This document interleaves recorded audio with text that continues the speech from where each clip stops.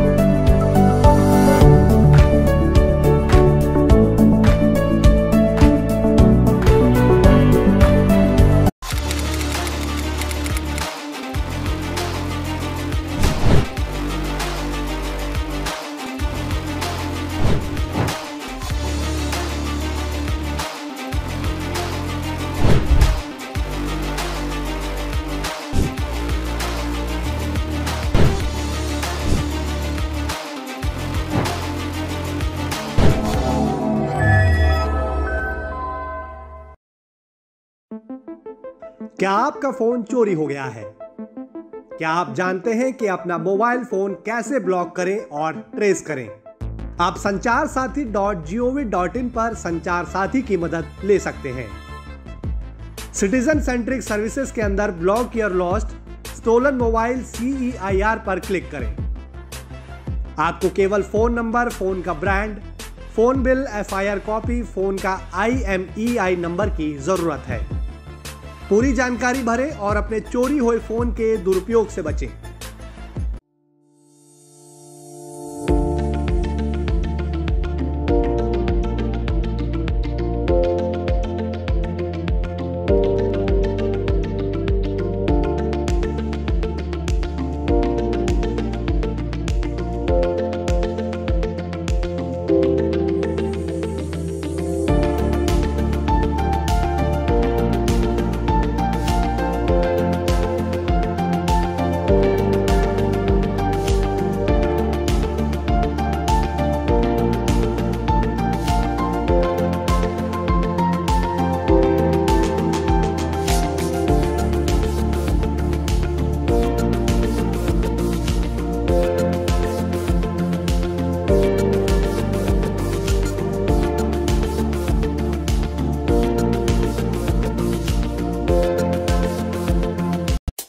आज के डिजिटल युग में पासवर्ड की चोरी एक आम घटना है, परंतु इसकी वजह से अधिक गंभीर साइबर अपराध जैसे पहचान की चोरी, हैकिंग, डेटा उल्लंघन आदि होते हैं।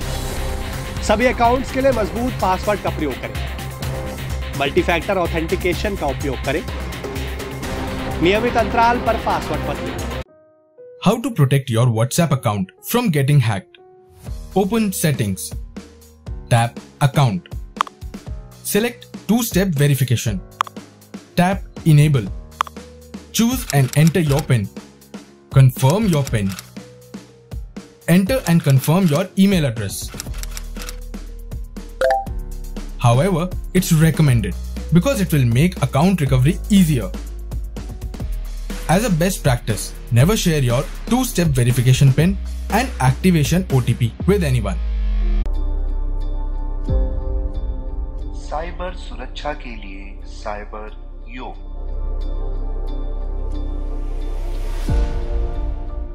आपको कॉल के माध्यम से कोई अविश्वसनीय ऑफर या लॉटरी की पेशकश हो तो अपनी लालच को कंट्रोल में रखते हुए पूरी सतर्कता और एकाग्रता के साथ नो का उच्चारण करें।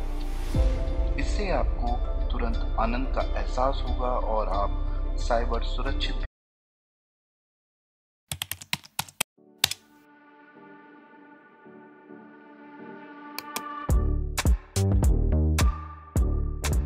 किसी भी साइबर अपराध की सूचना देने से पहले आप इन चीजों का विवरण तैयार रखें।